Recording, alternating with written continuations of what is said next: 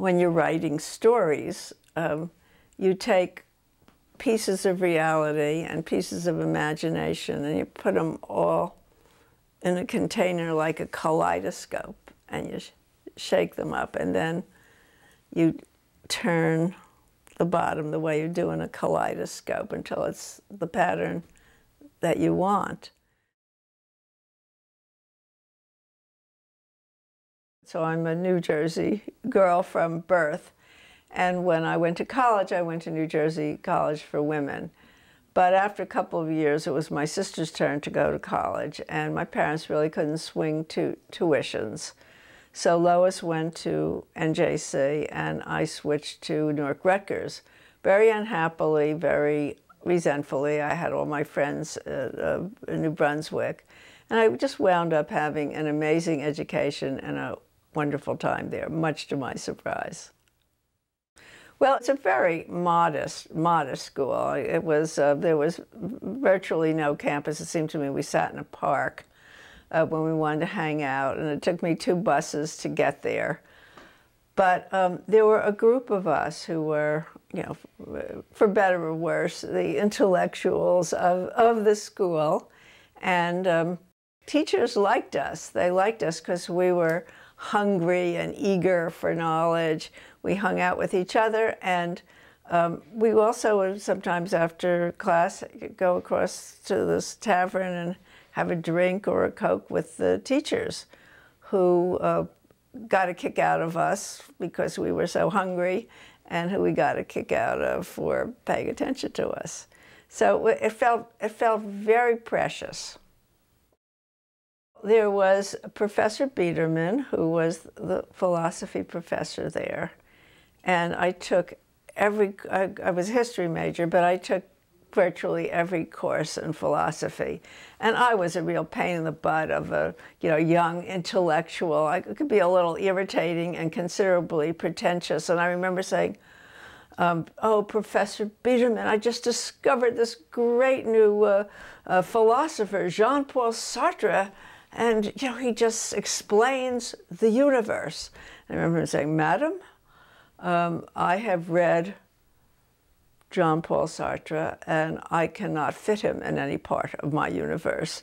And he would also plead with me to please not fill 3 damn blue books at every exam. He's like, sort of calm down. So there was Professor Biederman, who people used to love his classes. There would be standing room in his classes. He was very dramatic and very brilliant. Then there was Professor Jewell, who taught the history of French culture. And as a little groupie, I had a book that said, Jewels, Jewels. And I would write down every brilliant thing. And I can still remember him talking about the Albigensian Crusade, the Crusaders up to their knees in blood. He was very eloquent and passionate about French culture and filled me with it. Professor Huberman, who taught modern poetry, Gerard Manley Hopkins, Frost, Eliot, Yeats, and Auden. I mean, it's amazing. I can't tell you my Social Security number, but I can remember these details, and it was a great thrill to meet those poets for the first time in my life and to learn about them.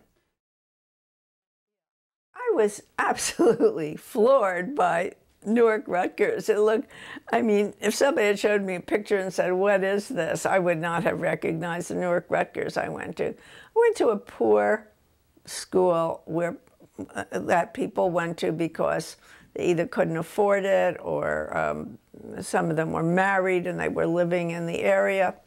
I returned to this amazing, tons of buildings, grounds, a cafeteria that is feeding food to about, 30 different ethnic groups because it is so multicultural now. The brilliant Jane Ann Phillips running a graduate program there. I was stunned, and I was very thrilled. being a writer is something I wanted to do all my life. At the age of 7, I was sending out poems on lined notebook paper and a very sharp number 2 pencil to all the women's magazines my mother read. And it was the only thing I ever wanted to be. It made my parents very nervous because my first poem was an ode to my dead mother and father, both alive at the time and quite irritated. I wanted to go out, roller skate, want to be Shirley Temple or somebody normal like that. And I realized that every poem I wrote for, I think from the age of 7 until I got married had a corpse in it, because my mother's favorite poem was Annabel Lee. You remember that, with the sepulcher down by the sea? I didn't think a poem could be a poem unless there was a dead body in the poem. So I had dead dogs, I had dead families. I was a pretty grim, I wasn't personally grim, but my poems were pretty grim, and didn't make my parents feel too good about that being my career choice. So I never got a word published until I was in my 30s, but I started sending out when I was 7 years old. When I got married and moved to Washington, I got a job working for Science Service. And that was a science organization that ran the science fairs, but also published books through, regular normal commercial publishing houses. And I was an editor there. And the guy who was supposed to write a book on the NASA space program couldn't at the last minute. So they asked me whether I would write a book on the NASA space program. And I came home whining to my husband, saying, I finally got a chance to write after all these decades of dreaming, and they want me to write about space, and I don't even know where space is. And as a Washington Post reporter, and as a good reporter, he said, say yes, we'll figure out where space is.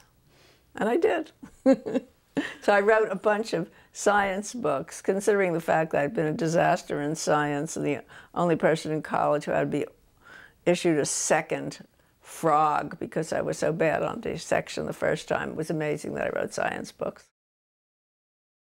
The first book I wrote was called The Village Square, and it was a book of poems about how a nice Jewish girl from New Jersey goes to Greenwich Village to live a life of wicked, wild abandon, finding it difficult with her mother calling her once a day to say, don't do it. Whatever you're thinking, don't do it.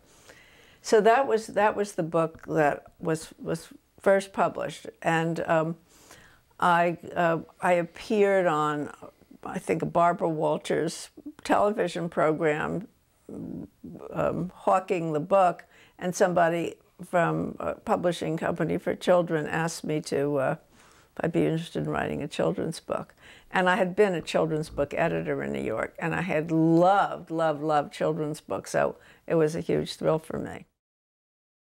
I always wrote books for them or about them or to solve certain problems. I mean, I wrote The 10th Good Thing About Barney, which is a book about the death of a cat, because our oldest son, had this very touching conversation in which he said, he started asking about death. Mommy, am I going to die someday? You said, the right answer, yes, yes. Everybody dies, but not for a very, very long time. But do I have to die? Yes, yes, we all have to die, but not for a very, very, very long time. And then he started crying and saying, Mommy, I don't want to die. And in my lowest moment as a mother, I said, maybe they'll invent something. So after that, I decided I better figure out something to write that would address the issue for myself and for my son. When he was little, he was 4 years old when I read this book to him in manuscript form, Alexander and the Terrible, Horrible, No Good, Very Bad Day. And I wrote it for Alexander because he had more than his share of bad days, and I thought it would cheer him up to hear a story about it. And his reaction, he got absolutely furious with me. He said, why are you giving me this bad day? Why don't you give it to Nick? Why don't you give it to Anthony? Why me? Why me? And I said, honey, book hasn't been published yet. We could change it to Stanley and the Terrible, Horrible, or Walter, but then your name won't be in great big letters on the front of the book. So he said, keep it, Alexander. And over the years, he has, I think, come to be very fond of it. I invented the phrase, I'm having a terrible, horrible, no good, very bad day. And it has become part of the language. I mean, I have a great big huge file and it goes on forever. And I can't tell you how thrilled I am that it has become part of the language. Cheney's having a terrible, horrible, or this baseball player, or, you know, it comes up all the time. And I said to the Newsweek reporter, he said, how come it's now in the language all of a sudden, all over the place? I said, how old are you? And he said he's my son's age. I said, you guys are ruling, you know, you're running the world now, and you grew up on the book. That's why it's in the language. It is very, very thrilling. I think it would be for any writer to have words that are their original words become part of the language. I love characters who I call hard likes, hard to like, hard likes. We have Maurice Sendak and his Wild Things, Max, and Shel Silverstein. Shel Silverstein writes about very naughty kids. And the book of my childhood that I love so dearly has one of the most difficult, dour, grumpy heroines in history, The Secret Garden. And not only is she difficult, but so is her friend Colin, who is lying in bed being autocratic and obnoxious. My newest children's book, the one that called Lulu and the Brontosaurus, I went all out, and Lulu is that kind of absolutely impossible, bratty, spoiled, tantrum-y girl, and I had such a good time with her. And I think it is so comforting to kids to know that they're not the only people on the planet who have these naughty inclinations and think these wicked thoughts and, you know, would like their rival to trip down the stairs. Oh, it's very hard to pick a favorite among your books, because the books do different things for themselves and for me. I mean, writing poetry is taking a whole bunch of ideas and feelings and perceptions and converging them into one word or one phrase. And writing articles or writing psychological books is, you know, elaborating and finding more and rich examples of what you're talking about. Writing for kids, I sort of tap into the smart-ass 6-, 7-year-old in me. And writing my books for adults, I'm talking about an ever older and older woman, you know, trying to figure out her place in the world and who she is and what she wants at different stages of development. So they all fulfill different needs for me, and I love the idea of trying new things. I wrote a novel because I wanted to try a novel.